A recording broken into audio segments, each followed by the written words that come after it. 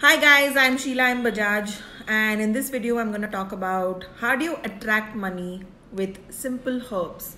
Okay, so make sure you subscribe to this channel because I'm going to keep teaching you guys the benefits and the magical properties of certain herbs.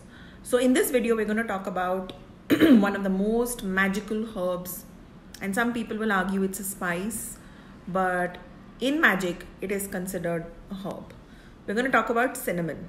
A lot of people don't know the phenomenal power of cinnamon. Now, there are several ways to use cinnamon. Basically, cinnamon has a lot of benefits. Like when let's say you wanna attract a lot of clients, right? You have a store. You want to cater to the buying instinct of your client. You can burn cinnamon oil in a diffuser in your store. It basically triggers the hunger center and the buying instinct of the people who are smelling it and makes them want to buy. So you can burn cinnamon oil. You can keep cinnamon in your wallet. You can keep it. You can tie 3 cinnamon sticks in your front door, outside and inside. You can carry cinnamon like a stick in your wallet. You can apply it in the north of your house. Cinnamon has this property to attract money and prosperity to it.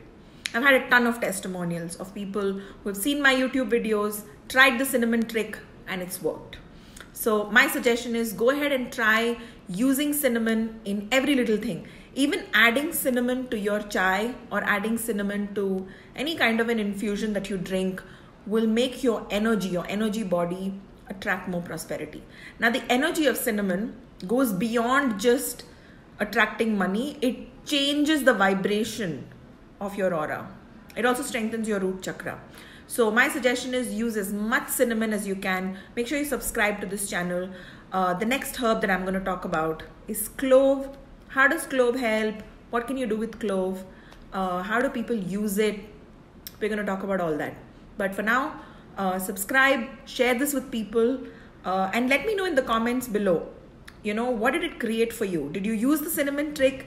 Did this tip work for you? Did it help you? And you can also use cinnamon in a candle ritual. I'm going to do that in another video. I'm going to teach you how to attract money with doing a candle ritual with cinnamon. Hi.